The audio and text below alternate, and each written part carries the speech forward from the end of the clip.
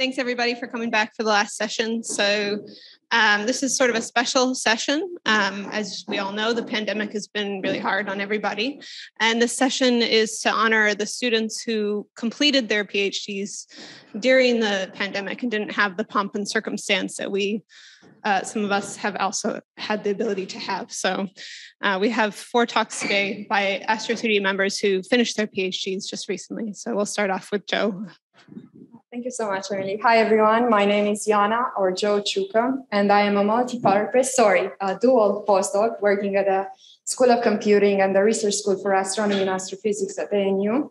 And today I'll be talking to you about unsupervised learning for stellar spectra using deep normalizing flows, type of generative models. This work is done in very close collaboration with Professor Jan Santing, who has been extremely instrumental in his help and support in getting me here to Australia. I would also like to acknowledge and be very, very grateful to a few key people who helped me get from Romania, where I was after I finished my PhD, and to come here to Australia at the ANU and resume my research. So these are Professor Matthew Palas, Professor Lisa Cully, Ingrid and Christy, and yeah, I'm super grateful to all of you, and I hope that we get to continue to work together in the future. So I'm originally from Romania, as you can see there, and that's not the plane I came here with. So my research field is galactic archaeology. Galactic archaeology has been revolutionized over the last few years by the insanely big amount of data that we have from missions such as Gaia, Gala, Apogee, and many, many others. So in galactic archaeology, we have so far employed supervised learning to pretty much solve a label determination problem.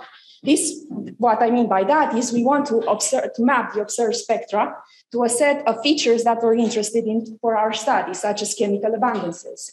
This is powerful. By getting the data-driven chemical abundances for hundreds of thousands of stars, we can understand more about the dimensionality of the Milky Way and solve galactic chemical evolution. However, this is limited because we have very few stars with high-fidelity stellar labels such as temperature, surface, gravity, and metallicity that we need for training. And the more features and the more information we want to predict, the more we need in our training set, which makes the problem even more challenging. This is also very dangerous because data-driven abundances could lead to the wrong conclusions. Such work has been pioneered by Daniel Zucker, who I'm not sure if he's here today in the audience, but he's done a great work on the Nix stream, which we've seen in the halo of our galaxy. And we believe Nix to be associated with a disrupted dwarf system, but using the Ravon data-driven chemical abundances. But then he did look at that structure using Gala data, and he found that that same structure that we believe to be a new thing is actually pretty boring thick disk stars, which is revealing in and of itself, but it's not the exciting thing we all thought it was. And moving forward, we have to be very careful about doing such type of analysis because science has one truth. But before we delve further in why I think unsupervised learning can tell us a lot more about galactic archaeology, I first want to sort of clarify what I mean when I speak about supervised or unsupervised learning. Because to name is to know, and these concepts are being thrown out there, but very few people actually take the time and say, okay, this is actually what it means. And I want to credit Ava Soleimani from MIT for her great work in sort of showcasing the difference between these two fields of studies in deep learning. So on one hand, supervised learning, we have the data X and the label Y. And the goal here is to create a map between the data space X and the Y. So think about it, features of a cat, features of a dog, dog. And this is very useful for classification or regression tasks. If we want to predict the price of a car, if we have the features of the car, this is the perfect way to do it. Unlike unsupervised learning, where we have just the data X, we don't have any labels, we just have images of the cat, but we don't actually have the cat label. And the goal here is to learn the underlying structure of the data, learn what processes generated the data that we see. And this is very important for tasks such as dimensionality reduction or clustering. I'm sure that many of you have seen or worked directly with things like principal component analysis and so on. There are many of them. Very important to name are variational autoencoders, generative adversarial networks, and the ones that I will be speaking to you today called normalising flows. But before we go there, now that we have honed in on the unsupervised learning of deep learning, we want to hone in further and talk to you about generative models. So generative models, they solve an unsupervised learning task. So what I mean by that is that given an input of a training sample, we want to learn a model that best represents the distribution from which these observed data were drawn. Formally, we want to learn the probability distribution over a random variable X from a set of data that we've observed that's characterized by probability density P of X, parameterized by parameter space theta.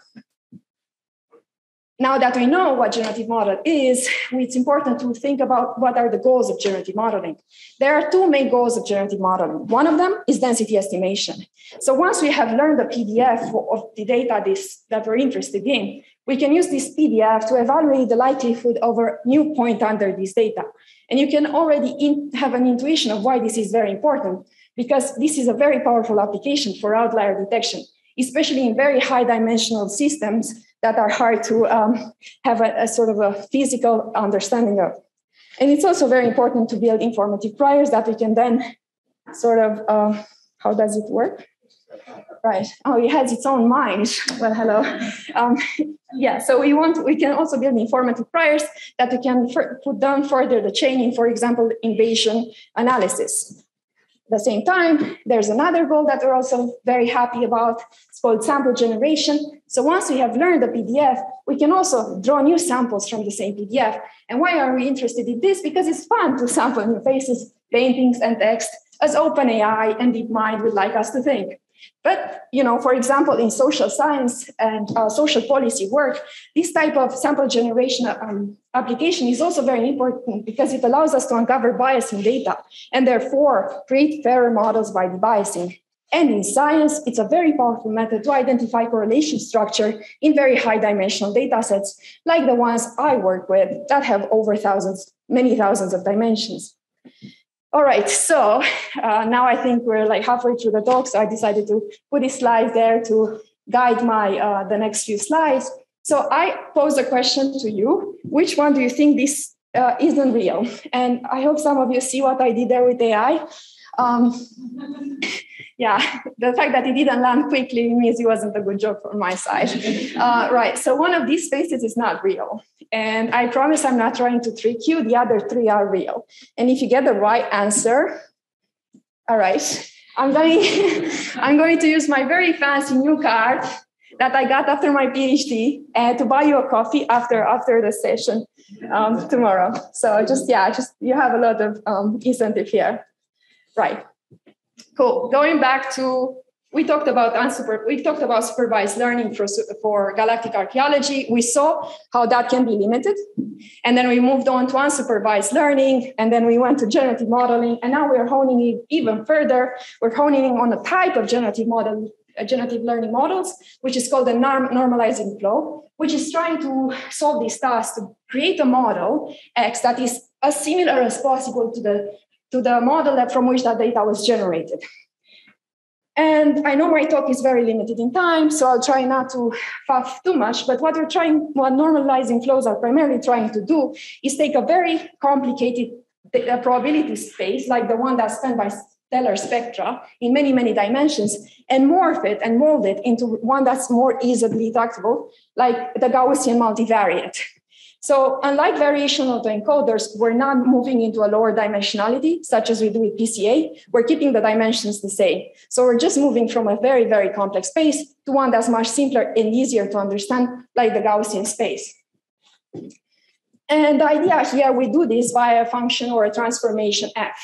And this f, as we move between these two probability spaces, we have to have a conservation of mass probability. So as we make a change in DZ, for example, we have to follow the same change. We have to see it reflected in the probability in X and so on. And this change in pretty much in volume is quantified by the determinant of the Jacobian of the transformation. And I promise I won't put many details about the maths, but I think this is a very important way to follow. So from X, we move to Z through a transformation F, and then we quantify that change via the determinant of the Jacobian. Now, from my very rusty knowledge of linear algebra, calculating the determinant of a very high dimensional Jacobian is very, very tricky. So in order for this to be a viable method, we need to enforce two different, thank you for that, universe, two different conditions. So one is the Jacobian has to be efficiently computable, the determinant of the Jacobian. And secondly, we want the neural network, the F, to actually be invertible. So once we have mapped to Gaussian, where we do all the magic, all the things that we can possibly want, like sample new faces, evaluate the likelihood, we want to transform that back into the original space. So then we can come to our scientific colleagues and say, hey, this actually makes sense.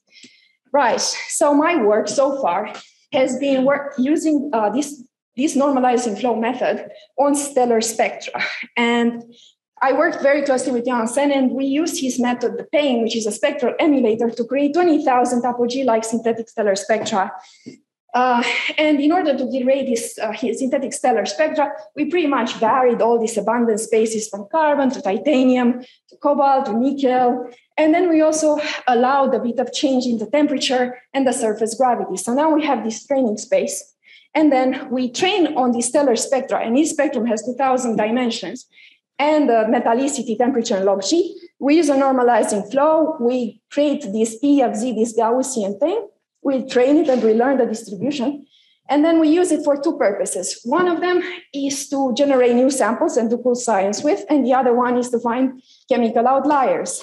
And I just want to also be very thankful to the NCI Gaudi, because this model is very huge. It has over 1 billion parameters, and it was trained multi-node, multi-GPU on 16 GPUs, which took actually 95% of the time to do this project.